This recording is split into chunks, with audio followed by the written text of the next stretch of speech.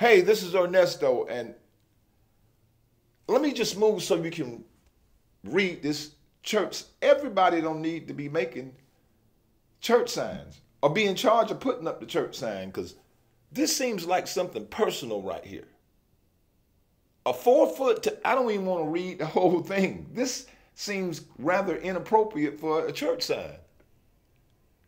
I don't know. There's something going on here at this church that somebody ain't telling.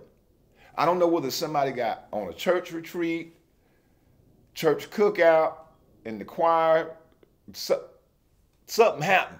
Hopefully it wasn't in the pulpit, but somebody's sending a message. I don't know who been telling, but that is, I don't know if that should be on the church sign. Who approves these church signs? How do you get the job as the church sign person?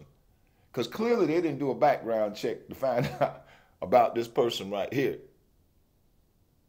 I mean, that is, if you're driving down the street and, I get out and I ride and I'm nosy, I read a lot. So this just caught my attention. I was floored when I saw this. I for a church, I mean, I'm not saying that it can't be there, but it's kind of racy, kind of like on the,